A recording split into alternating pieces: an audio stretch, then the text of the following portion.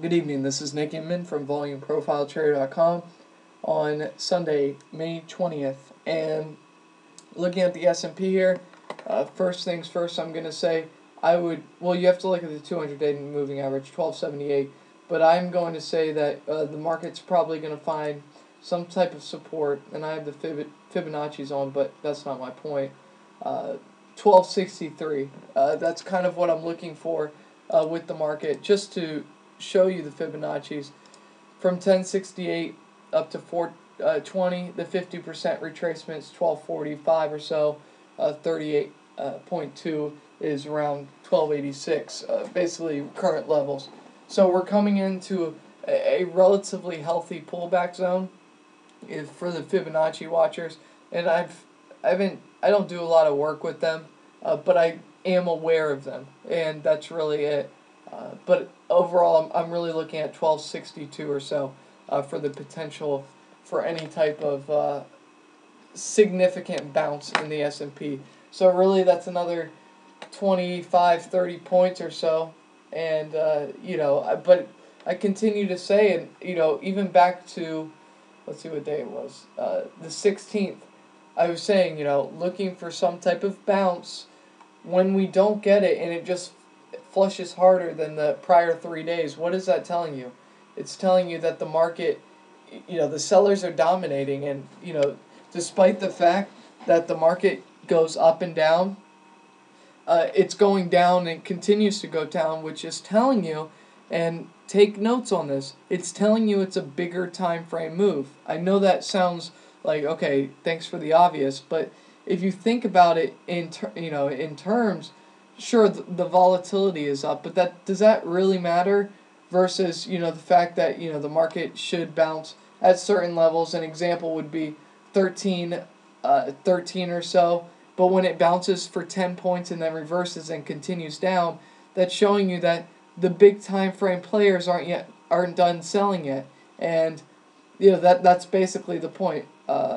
So you're looking on a bigger time frame, and I'm talking about this whole chart here. You're looking at the bigger time frame of 1263 as the first support, the first major support, and I would just be noteworthy of the 200-day around this 1277 level, just because there could be enough buyers lurking there that could stop the S&P in its tracks and not get down to 1263. But I would kind of consider that your range. So just my overall thought. And I guess one other thing to point out is 1260. It's actually 1264. So that's the very top of this high volume. And technically speaking, it could be any level within here. However, I look at the let's say 1243 or so. That's some pretty significant volume there. I would be less, I would kind of give it wiggle room until those levels for a potential long.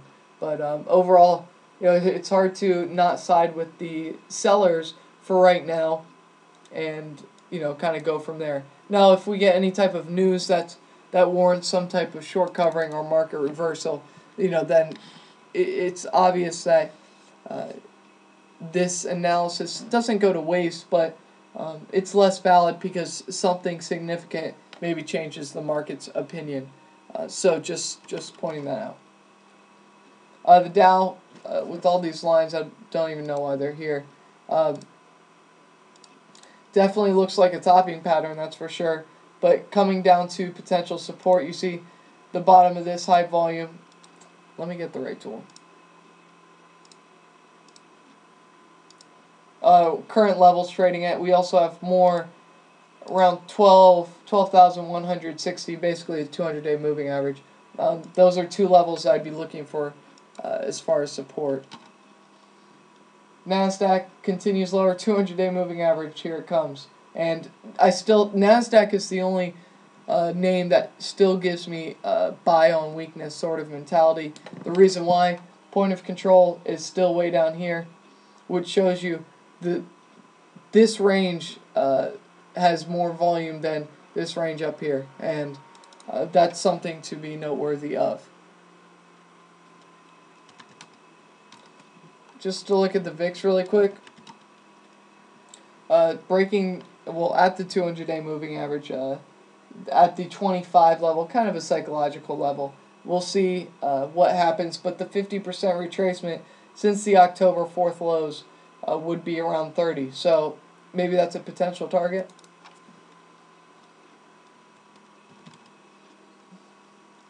Gold got our pullback against the double top, and the euro got a nice bounce against this double bottom. So one other thing to look at, gold futures continues its ride higher. Silver futures continues its ride higher. Let's see, check other currencies. The Australian dollar down at, I guess you could say a potential support level. Canadian dollar value area low here. Kind of look for some type of bounce. The Japanese yen continues to power higher, so that's we know which way that's going for now. I'd be actually looking for higher prices in the yen, just based off of looking at this and the current momentum it has. So that's enough of that. Let's see. How about some oil? This is bouncing territory. One thing is, when oil comes down, you have to think people are looking for, basically that's almost like a tax cut for them. So when gas comes down, obviously people pay less at the pump. They have a little more disposable income. That should warrant some type of floor. If you think about this logically, which obviously isn't always the right way to think about it. As oil comes down, if we are in a recovery, the markets should start anticipating better sales for consumer discretionary names. An example would be a Starbucks, around $50, $48. That's probably somewhere worth looking at getting involved. Like a Target, something like that. And I'm just pointing out some obvious names, but you look for some type of turnaround, because if they operate good, or if they operate well on, when the gas is high, imagine what they do when gas is lower. Obviously their profits go up. So that's worth being priced in, in the stock as gas prices come down. So oil, it's probably in bounce territory, value area low, got there Friday. We'll see if it bounces off those levels. And copper, value area low also, so you look for some type of bounce here. Now, whether you sell into this bounce is, it's kind of hard to tell now, but, they'll be there for an opportunity, and hopefully, we can make money off of it. As for, the people that are trading intraday, well, first, I guess we can point out this. Facebook. Okay, Facebook. For those who wanted their trade, I took it today personally. It was a $2 profit. Glad I took it. I guess you could say, it's good to be part of something like this. But the market, or Facebook, opened up, traded down. Remember, $38. That was the offering price. Look at where the point of control is. Look at the amount of volume at $38. It came here, traded here. If you're watching the order book, I think at one point 34 million shares to be bought at 38.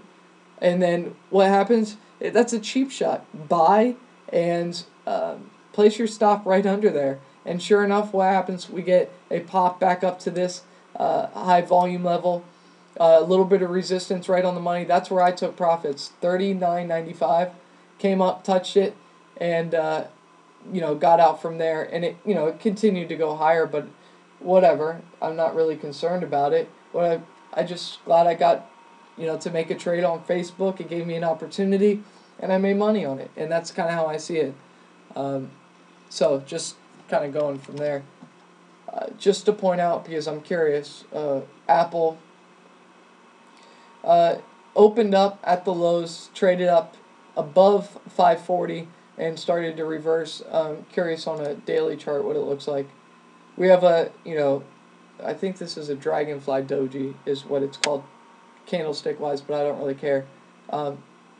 Just increasing volume on sellers. Momentum's definitely to the downside. We really don't, volume really chops off at 495 or so. So that could be your potential low, and then from there, if we break through that, down to 450 and then potentially 430.